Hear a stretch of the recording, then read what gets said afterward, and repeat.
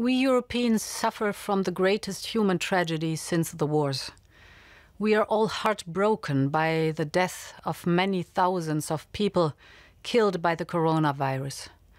The first and hardest hit are Italy and Spain, and we are mourning with them. Our daily life has changed dramatically.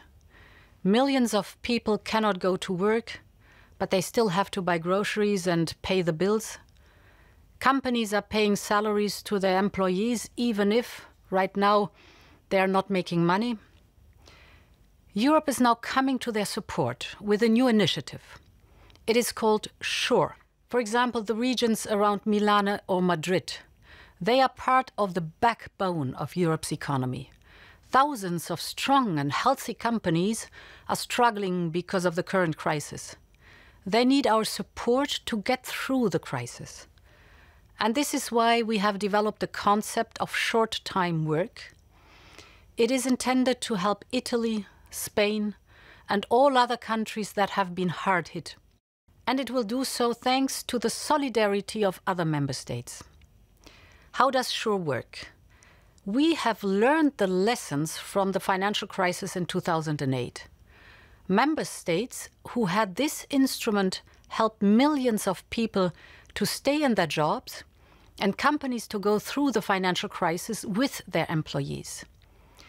This is SURE, state-supported short-time work.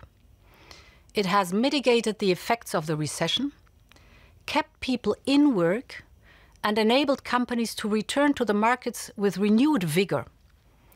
And the idea is simple.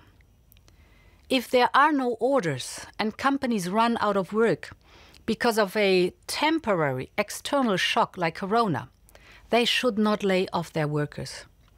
They continue to employ them, even if there's less work. In the spare time, workers might be taught, for example, new skills that will benefit both the company and themselves.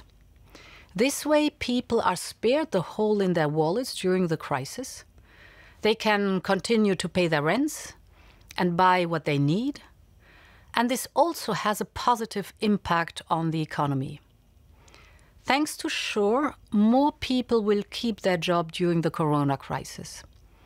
And they will go back to full work as soon as the lockdown will be over, when the demand picks up again and the orders come back.